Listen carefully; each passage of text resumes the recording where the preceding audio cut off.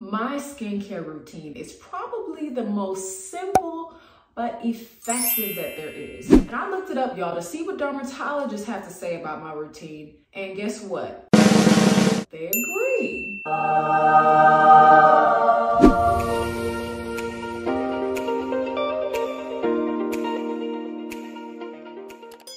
Hey y'all, welcome back to our channel. Today it's just me, Christy, and I'm sharing with you my 3-step skincare routine.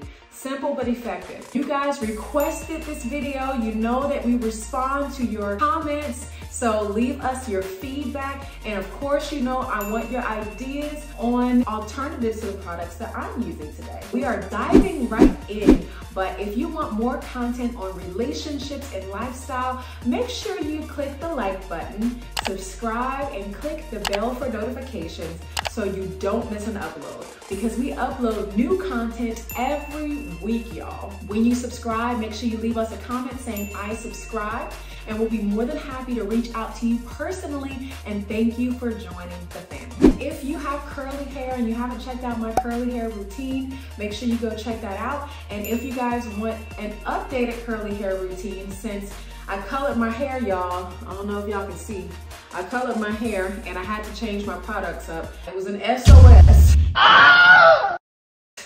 So if you guys want an update on that, leave me a comment below.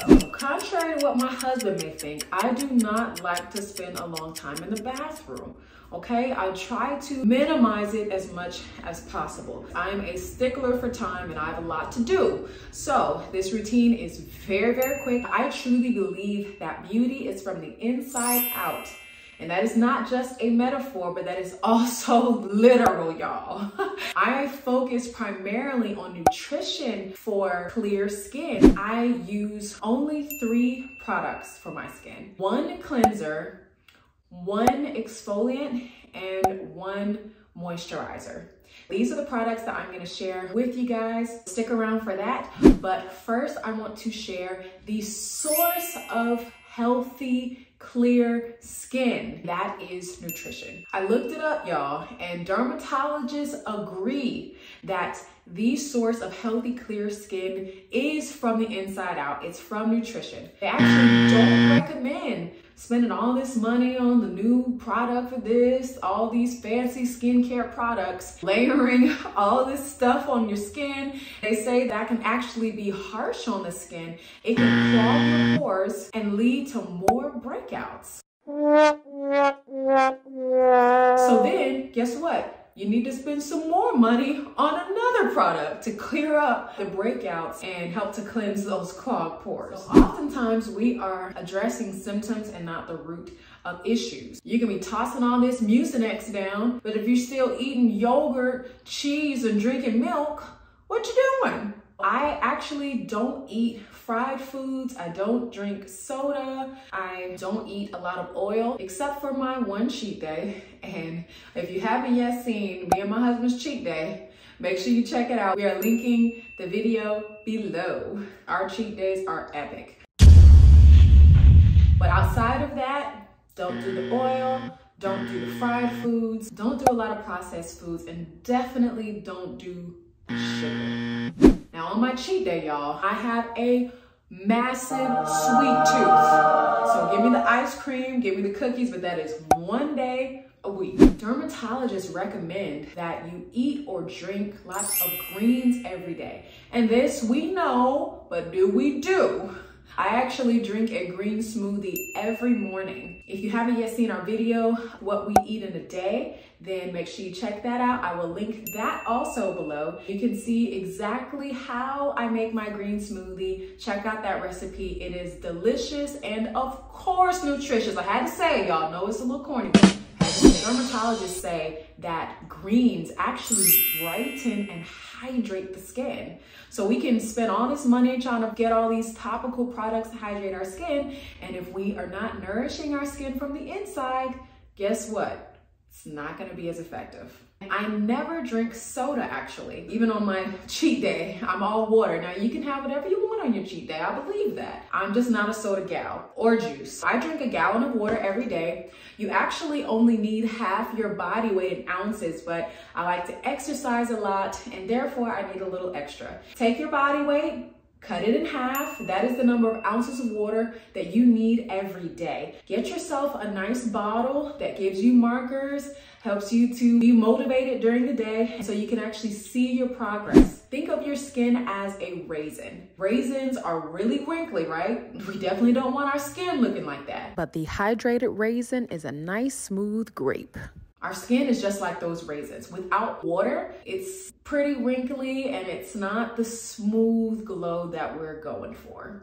Keep in mind that the skin is the largest organ on the body. So when our bodies don't have enough water, our vital organs are gonna get it first. That water is going to the brain, that water is going to the heart. Where is it gonna pull that water from when there's not enough? Our skin. The largest organ is gonna pull it from the skin because it's a lot more important that you survive than that you look pretty. So although we want our skin to look amazing, if we don't have enough water, then the skin is the first place the body is gonna pull that water from when it is in need. So do your skin a favor and drink enough water. I cannot stress that enough. And a bonus tip, I know we're talking about nutrition and we're about to hop into our products, but a bonus tip is sleep. Sufficient sleep helps our skin to be more radiant. Otherwise, we can have the bags under our eyes and the darkness under our eyes. We all know that we look a little more refreshed when we've gotten enough sleep. Beyond that, dermatologists agree, sleeping on a silk or satin pillowcase actually protects the skin and keeps it from getting creases and wrinkles. This same satin pillow that helps to keep our hair nice and moisturized does the same thing for the skin. Now on to products. As I said before, there are three main things that we need. The first thing is a cleanser. Witch hazel is my absolute favorite. A natural product, it does not have alcohol. An aloe vera product, very gentle but effective in cleansing the skin. It is not drying, but it does help to prevent those breakouts. Everyone needs to choose a cleanser that works for your skin type. I have a normal skin type, so it doesn't produce an excess of oil except at that time of the month when Aunt Flo comes to pay a visit. Oftentimes she likes to announce her coming with an irritation in the skin, and you know that it's in those areas that correspond to our hormones. Often you'll find that ladies, you'll get a breakout in the same area every month if your Aunt Flo likes to do you like mine. Around that time of the month, I will use the cleanser at least in the morning when I wake up and in the evening right before I go to sleep. All we want to do, put some on a cotton ball, and then we just want to go in a circular motion in every part of the skin.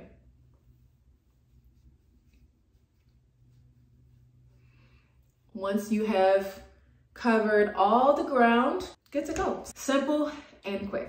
Step number 2 is something that is not daily. I only do it once a week. If you find it necessary, you can do it twice a week, but dermatologists recommend that you only exfoliate once or twice a week. We know that that helps us not to have that dead skin piled up and allows the skin to be brighter and more radiant. I use different things to exfoliate. Sometimes I just use a washcloth. Not being rough with the skin. We don't want to tear it up and get wrinkles too soon.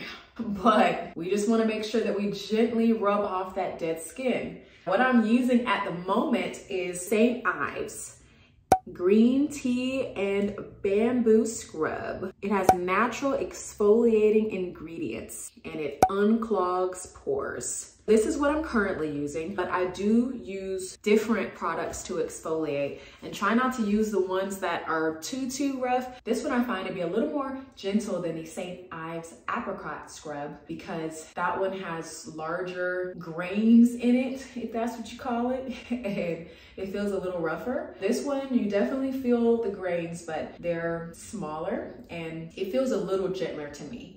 Sometimes it can feel a little drying, so definitely moisturizing immediately after. But this one is made with 100% natural exfoliating ingredients. So I like that. I am kind of a natural gal.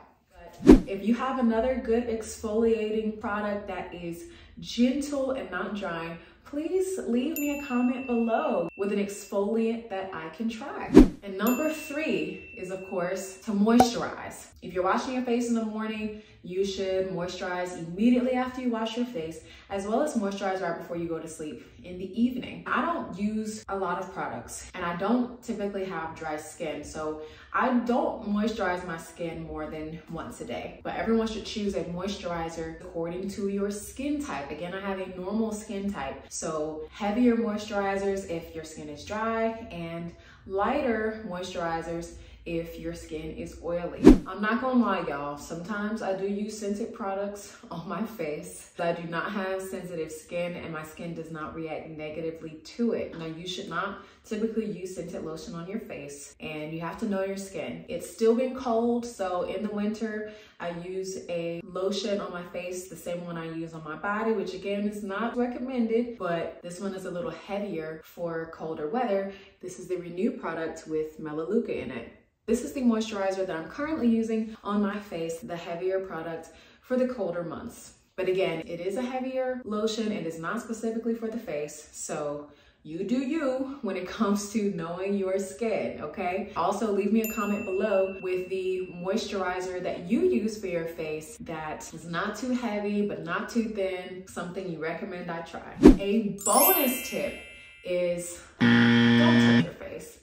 I have really had to work at not touching my face. It spreads bacteria and it can lead to wrinkles, scarring, and more breakouts, which is exactly what we're trying to avoid. So hands down. Thanks so much again for joining me for my skincare routine. We listened to you guys' feedback, so thank you for telling us what you want to see. Next, I'm queuing up for you my curly hair routine, so if you haven't seen that one, make sure you check it out. A lot has changed in the brushes I use, shampoo, conditioner, all those things since I colored my hair. So if you want that updated routine, then comment below.